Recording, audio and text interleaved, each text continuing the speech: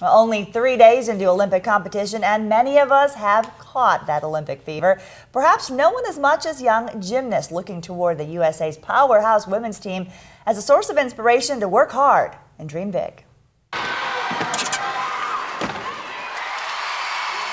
As the U.S. women's gymnastic team easily vaulted to the lead in Sunday's qualifying session, they also captured the hearts and minds of little girls everywhere, including right here in the Rogue Valley. My favorite Olympian is KOBI Douglas because she's amazing. These gymnasts come in every morning after they've been watching the Olympics and come in talking about how much they love Jordan Weber and KOBI Douglas, and they're their idols and they just love them and want to be like them. Tiny but powerful athletes like the Gutchess sisters. It inspires me to work harder. 9-year-old Paige Gutchess has been training with her little sister Parker at this Medford gym for the past 4 years. I like the vault and 4 and the bar is best. The pair hoping their hard work and dedication might one day help them reach elite status in the sport, like their Uncle Les. Our uncle was in the Olympics for wrestling at 1996. They too dream of Olympic rings. I'd like to go to the Olympics someday maybe, and I would like to compete in a higher level. And every 4 years, the Summer Games brings gymnastics to the forefront,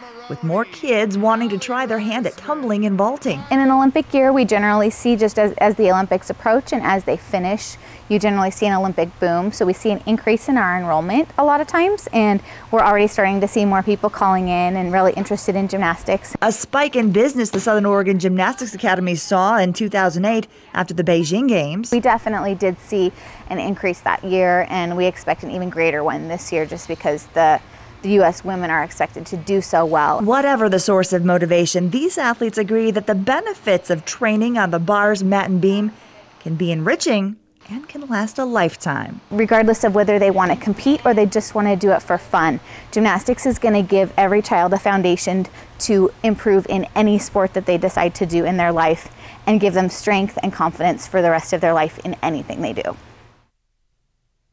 Absolutely. Those girls are adorable, aren't they? They're adorable, powerful, and really inspirational. And I loved the Southern Oregon Gymnastics Academy. I asked if I could come back because I just wanted to bounce on that floor. Yeah? Yes. I thought I'd see you like doing a vault or something like that. Didn't have time. I was on deadline, but I will be back. Girls, mark my words. All right.